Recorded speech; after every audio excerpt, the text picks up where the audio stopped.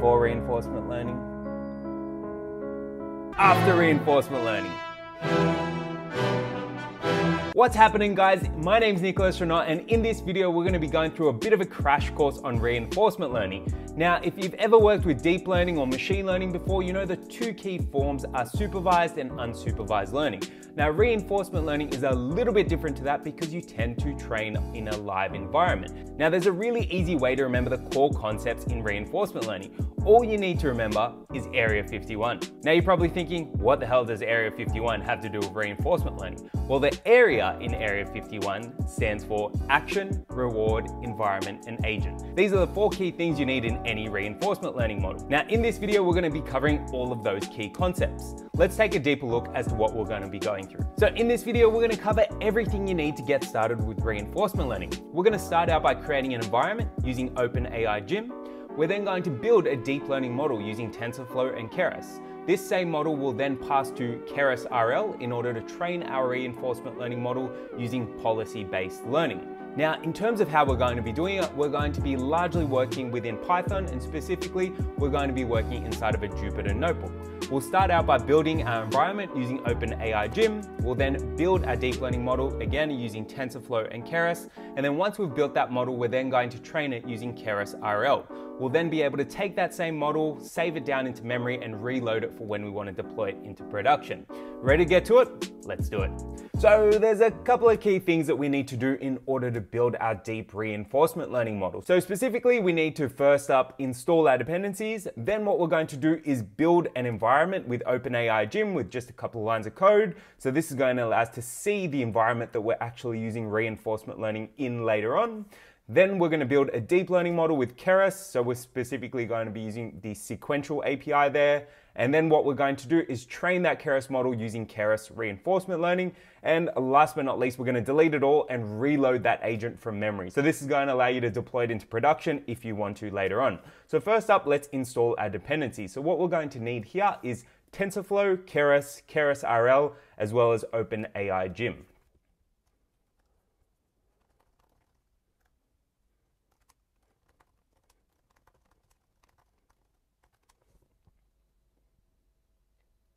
So what we've done is we've installed our four key dependencies. So we've used pip install, and specifically we've installed TensorFlow 2.3.0. We've installed OpenAI Gym, so that's just Gym. We've installed Keras, and we've also installed Keras-RL 2. So those are all our dependencies now done and installed. Now what we can actually go and do is set up a random environment with OpenAI Gym. Now OpenAI Gym comes with a bunch of pre-built environments that you can use to test out reinforcement learning on.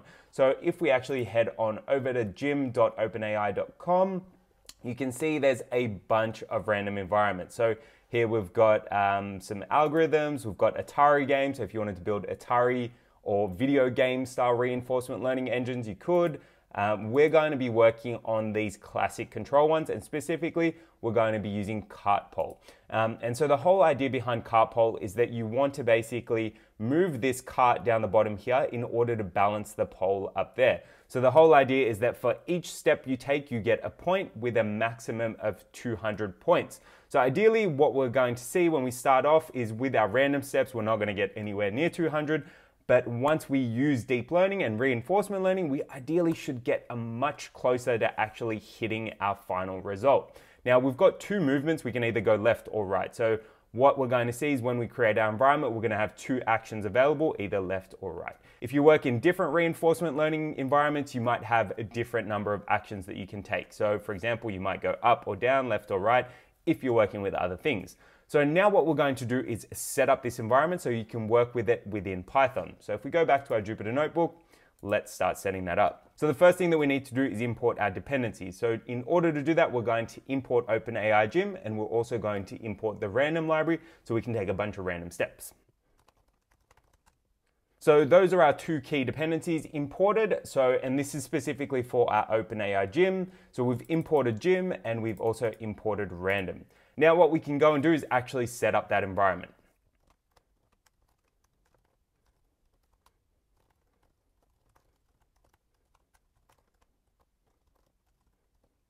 So that's our environment set up. So what we went and did there is we used the OpenAI Gym library, and specifically we used the make method to build our CartPole environment. So remember, that was the CartPole environment that we saw here.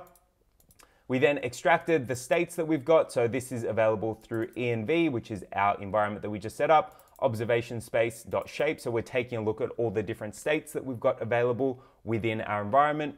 And we've also extracted the action. So if you take a look, we're getting that from our action space, and we can see that we're going to have a specific number of actions. So if we take a look at our states, we've basically got 4 states available. And if we take a look at our actions, we've got 2 actions. So basically those are left or right, moving our CartPole left or right.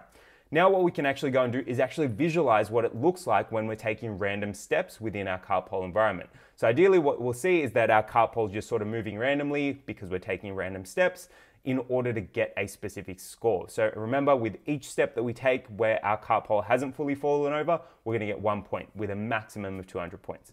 So let's build our random environment.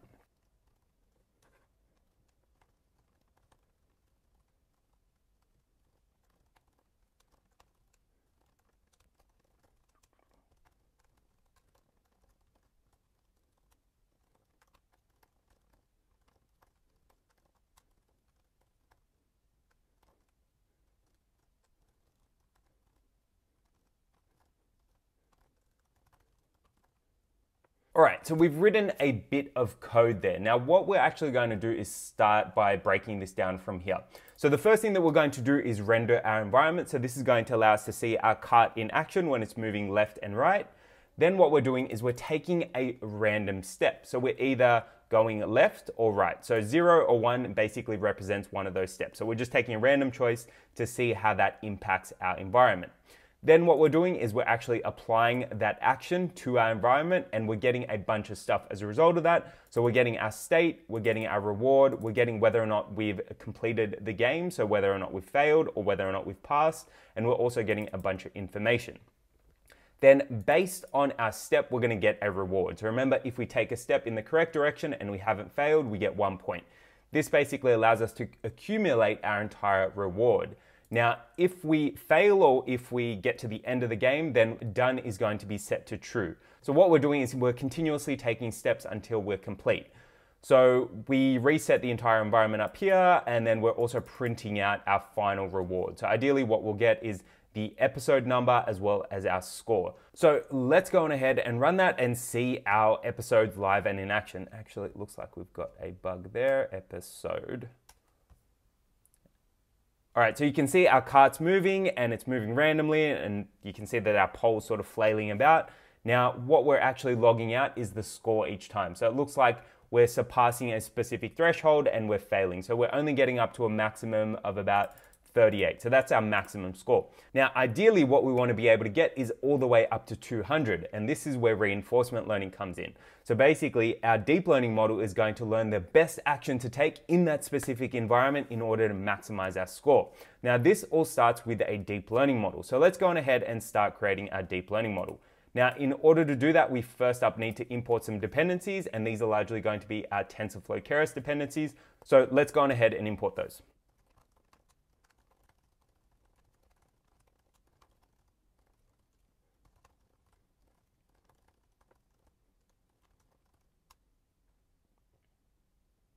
So we've imported our dependencies. So we've specifically first up imported NumPy. So this is going to allow us to work with NumPy arrays. Then we've imported the sequential API. So this is going to allow us to build a sequential model with Keras. Then we've also imported 2 different types of layers. So specifically, we've imported our dense node as well as our flatten node. And last but not least, we've imported the Atom optimizer. So that's going to be the optimizer that we use to train our deep learning model. Now what we can go and do is actually go and build that model. So we're going to build this wrapped inside of a function so we can reproduce this model whenever we need to.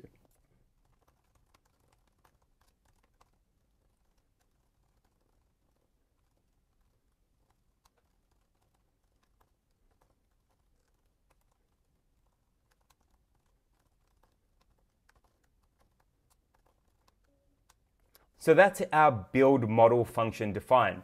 So what we've basically gone and done is created a new function called build model. And to that, we're going to pass two arguments. So specifically our states. So these were the states that we extracted from our environment up here. And we're also going to pass through our actions. So these are going to be the two different actions that we've got in our CartPole environment. In order to build our deep learning model, we're first instantiating our sequential model. Then we're passing through the flatten node, and specifically to that, we're going to be passing through a flat node, which contains our different states. So remember our 4 different states that we had. Then we're adding 2 dense nodes to start building out our deep learning model with a ReLU activation function. And last but not least, our last dense node has our actions. So this is basically going to mean that we pass through our states at the top and we pass through our actions down the bottom. So ideally what we should be able to do is train our model based on the states coming through to determine the best actions to maximize our reward or our score that we can see here. So let's go on ahead and create an instance of that model just by using that build model function. And we can also visualize what the model looks like using the model.summary function. So you can see here that we're passing through our 4 different states. We've got 24 dense nodes, 24 dense nodes. So these are going to be our fully connected layers within our neural network. And then last but not least, we're going to be passing out our 2 different actions that we want to take within our environment. Now what we can go and do is take this deep learning model and actually train it using Keras-RL. So first up, we need to import our Keras-RL dependencies. So let's go on ahead and do that.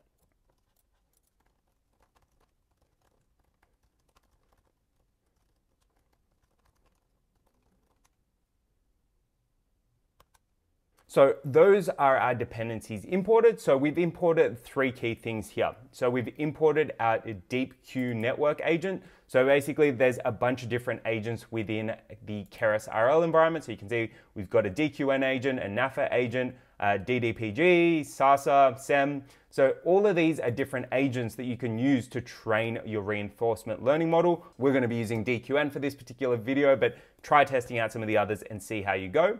Now, what we also have is a specific policy. So within reinforcement learning, you've got different styles. So you've got value-based reinforcement learning and you've also got policy-based reinforcement learning. So in this case, we're going to be using policy-based reinforcement learning, and the specific policy that we're going to be using is the Boltzmann Q policy, which you can see here.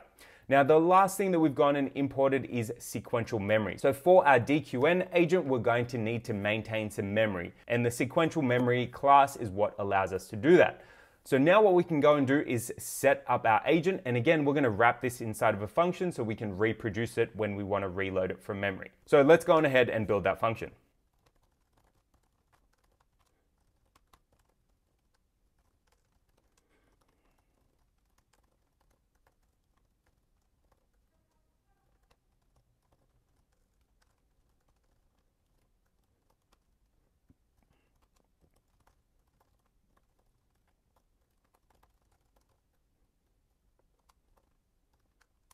So that's our function defined. Now what we've basically done is we've named our function build agent, and to that we pass through our model. So this is our deep learning model that we specified up here, and we're also passing through the different actions that we can take. So those were the 2 different actions, left or right, that we had available within our environment.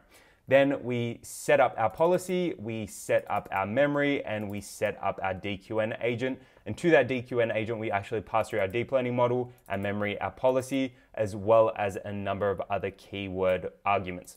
So then what we do is we return that DQN agent. So let's go on ahead and actually use this DQN agent to actually now go and train our reinforcement learning model. So first up, we want to start out by instantiating our DQN model, then we're going to compile it, and then we're going to go ahead and fit it.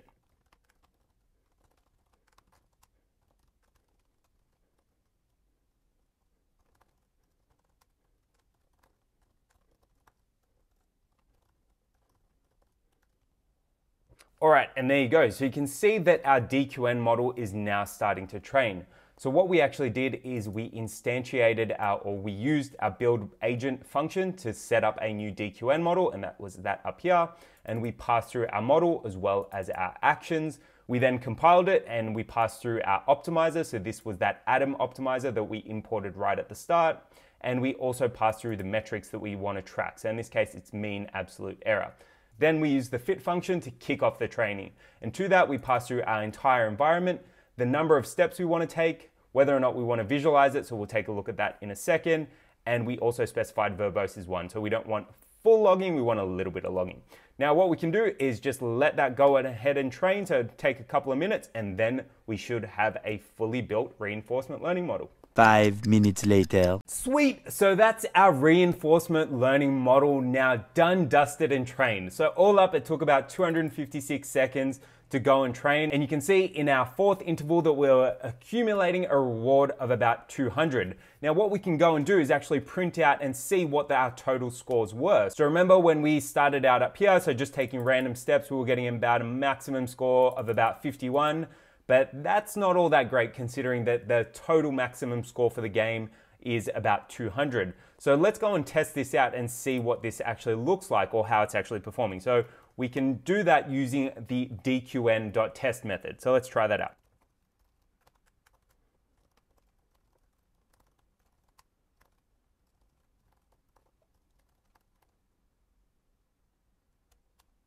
All right, so that's looking better already. So you can see in virtually every single episode, we're getting a score of about 200 and our mean is 200. So what we did there in order to test that out is we accessed our DQN model and we used the test method.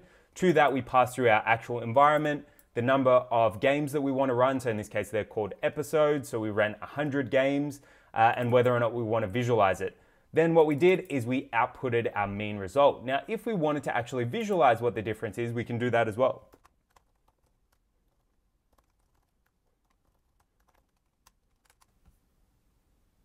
And you can see our model's performing way better. So you can see it's actually able to balance the pole a whole lot better than what it was before when it was just randomly sort of flailing about. We can test that out again. So this time, rather than doing 5 episodes, say we wanted to do 15, for example.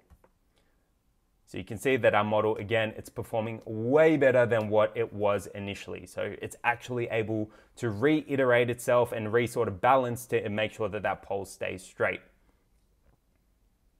Brings a tear to my eye. So good.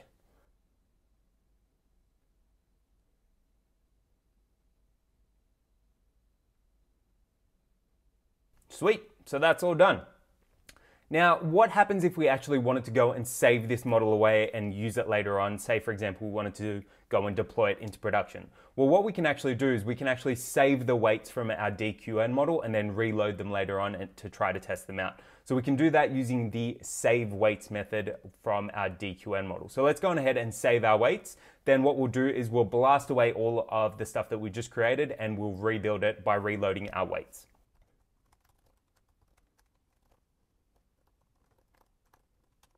So we've now gone and saved our weight. So if we actually take a look in our folder, you can see that we've gone and generated 2 different H5F files. So these basically allow us to save our reinforcement learning model weights. Now, if we wanted to go and rebuild our agent, first up, let's start by deleting our model, deleting our environment, and deleting our DQN agent. And then what we can do is rebuild it using all the functions that we had and reload those weights to test it out. So if we go and do that, so you can see if we go and try to use our dqn.test method, there's nothing there because we've then gone and deleted it. But what we can do is we can go and rebuild that environment and test it out. So let's go and do that.